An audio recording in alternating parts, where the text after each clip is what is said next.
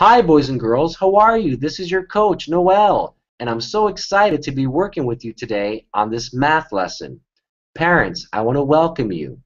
Boys and girls, let's go ahead and get started, okay? We have lots to do. So today we're dividing all these numbers by 4. So we're working on our division facts with the number 4. We're dividing by 4, okay? So let's get started. 4 divided by 4 equals 1. 8 divided by 4 equals 2. 12 divided by 4 equals 3. 16 divided by 4 equals 4.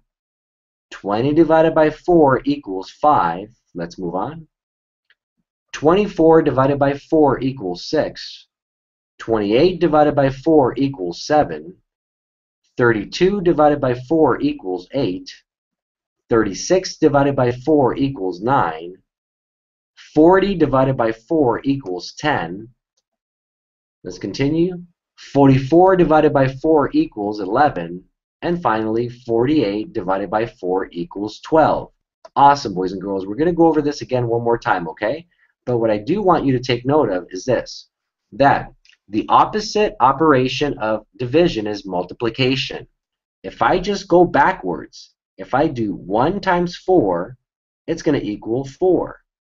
If I go backwards, 2 times 4, it's going to equal 8. If I go backwards, 3 times 4, it's going to equal 12. Same thing here. 4 times 4 equals 16. 5 times 4 equals 20. Okay? And we're also working on our multiplication facts, so we're getting strong at that as well right now. But I certainly do want you to focus on the division, at least for right now. I just wanted to show you that, okay? So here we go. 4 divided by 4 equals 1.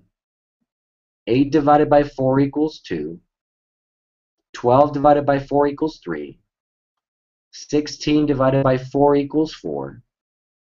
20 divided by 4 equals 5. 24 divided by 4 equals 6. Ready?